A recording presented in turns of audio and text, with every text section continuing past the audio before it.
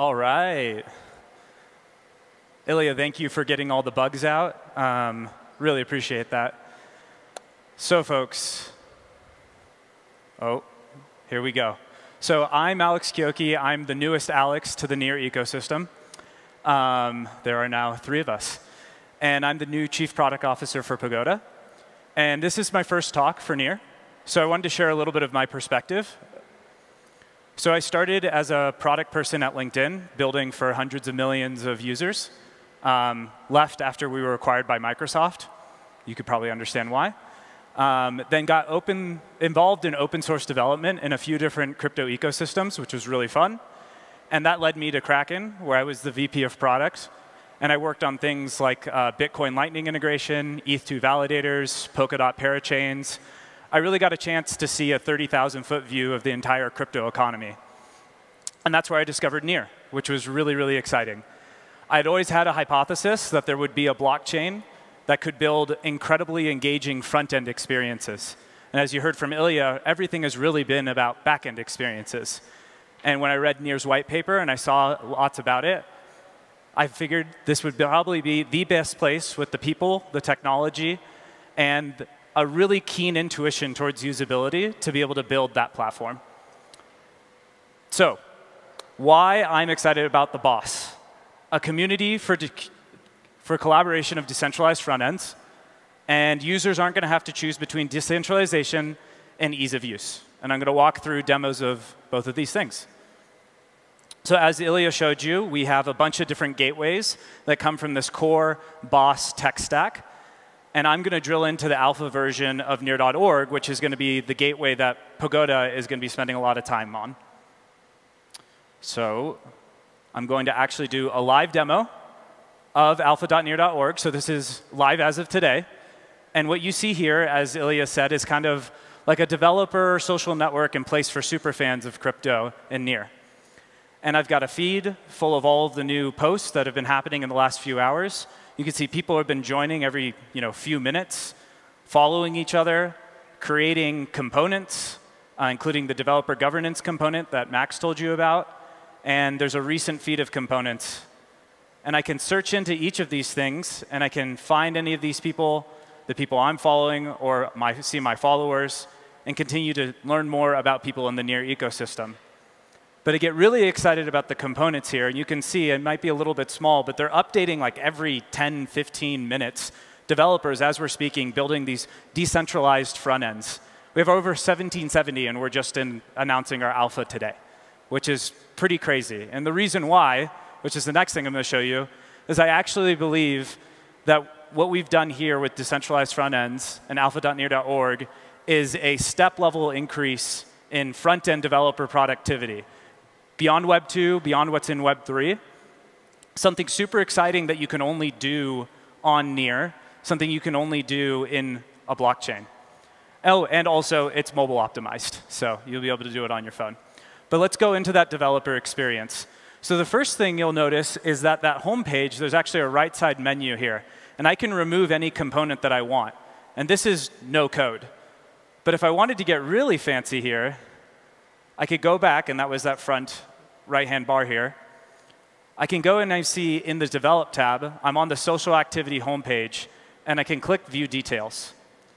And I can see what it's about. This is an updated activity feed for social experiences. I can see the developer that made it. But things get interesting as I look at the source code here. And I can see the dependency of all the other components that other community members have made and used for it. And if I keep going, I actually go into history. And you could see the list of commits. And you've probably noticed here that this is a block height. And on this block height, there's a code that was committed at that block height. And I could see an active render of it. But if I go back in time, I can go back to any point and see a live render of that. And I could see, oh, those actually components there have been deprecated. So maybe I've gone too far. But if I go back over here, I can see, oh, at this point in time, there was no left bar, but there was a right bar, which is pretty incredible that you're actually looking at live commits being rendered as we're looking along here. But if I wanted to fork it, there's an in-browser component editor that has a bunch of different things that you can get into your developer experience. But what I get really excited about is our VS Code extension, where you're actually going to be able to do full stack JavaScript. So you'll be able to write your front ends in JavaScript and your smart contracts in JavaScript. So this is the first time since full stack development was like coined as a term with Node and React that you're actually able to do this now all on blockchain. That's never been done before. And Josh is going to actually show you that demo a little later on today. Now, that's all really cool for the developer, and we can get some really great workflows collaborating on components, leaving each other comments. But what's going on for the user? And we've already started to see some people really push the edges of what could be done with front ends that are developed on a blockchain. And if we type in a game here, there's actually a game for 3D laser chess, which is pretty awesome. And I can choose to play it PvE or PvP. And if I play it PvP, I actually get a link. And that link has synchronized state based off of block height for both of the players that are playing. And that scales with sharding. So if you think about if you're a game developer, one of the hardest things is actually server synchronization for multiplayer games. If you see like MMOs like World of Warcraft, it takes like tens of millions, hundreds of millions of dollars to build that infrastructure. But now just a front-end developer is able to go in and start syncing state for multiplayer games. And if I actually look, this is a fully 3D rendered game. And if I shoot off this little mirror here, a laser fires. And that laser, if I actually got my mirrors correctly, I'm not as good at geometry as I am at product, would be actually the goal to hit the other red mirrors in the back. And that's how you eliminate the other player.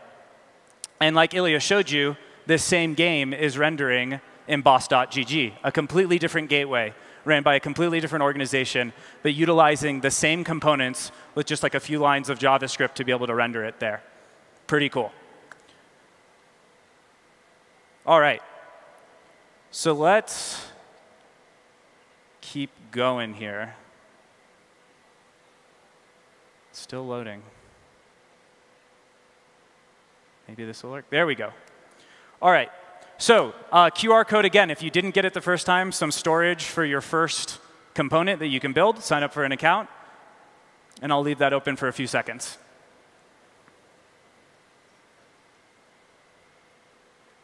Cool. All right, let's talk about fast auth. So you have these great experiences. You have these really dynamic things that you can do. How do you get users on really, really quickly? And how do you make sure that you don't have to fall into the trap of decentralization versus ease of use? We've all seen this. This is like the paradigm that all of us have to suffer with. I either choose a decentralized wallet or I choose these very centralized custodial login systems, right? And Auth0 is a very common choice, right, that Web 2 developers use for this.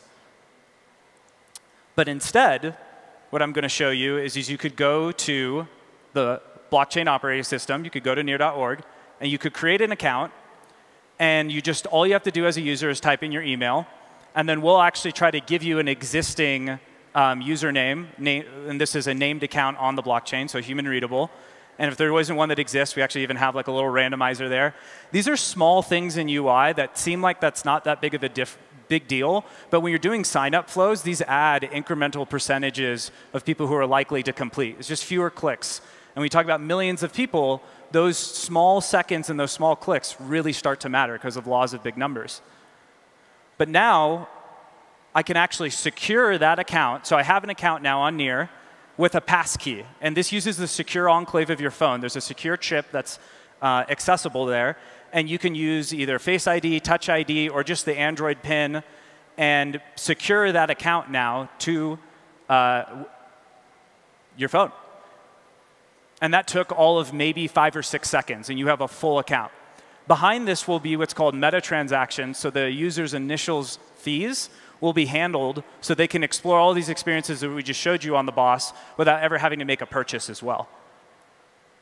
And now as accounts get more valuable, 2FA becomes super important. And so we're going to have a threshold, a progressive security model, something that I learned a lot as I've been working on crypto security in the past. And then the last innovation that I'm really excited about here is, let's say you lose your phone, right? Let's say you can't get access to your fast auth account anymore. Well, you could use a remote login if you had used a different device through a QR code, or you can do an email recovery. And this email recovery is really interesting because it's actually a decentralized email recovery that's going to be as decentralized as the protocol itself. So it's not a single server that's just a honeypot full of everybody's emails. It's secure as our blockchain and the validators. And then finally, we'll actually allow you to be able to do a social recovery where you can set up a few threshold of friends and their emails that if, let's say, 2 out of 3 of them, let's say something unfortunate happens to you, get hit in the head, and you don't even know your own accounts, your husband and your brother can then go in and send 2 emails in and recover your account for you. So completely decentralized, as well as just a few seconds to get started and super easy to recover. And there's a wait list for this, so we actually have a component for fast auth. It's going to be a component on Boss, equipable across all the different gateways. And you can scan this QR code and sign up for early access if you want to try to use it in some of your projects. And I'll leave this one open for 20, 30 seconds.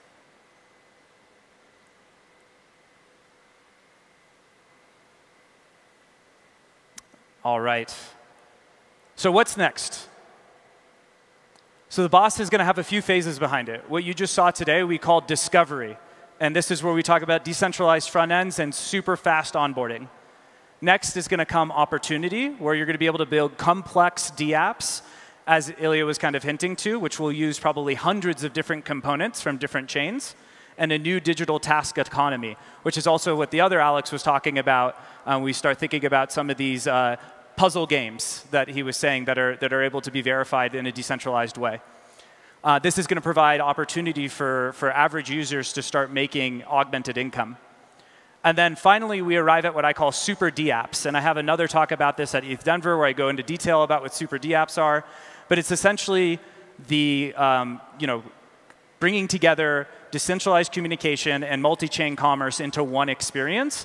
And anybody would be able to make one, fork it, and reuse it everywhere. So you can imagine these super powerful experiences that are only in the hands of maybe 3 or 4 different Web 2 players around the world today, any developer being able to make themselves and be able to communicate and collaborate together on continuing to develop these for users.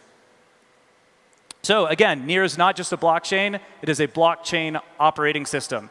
And all of these different things that we've shown you here, I think, hopefully are starting to create that picture for you. And I'm super excited for the rest of the speakers that are going to go into all the different pieces of the tech stack that really enable this to happen. So thank you, everybody.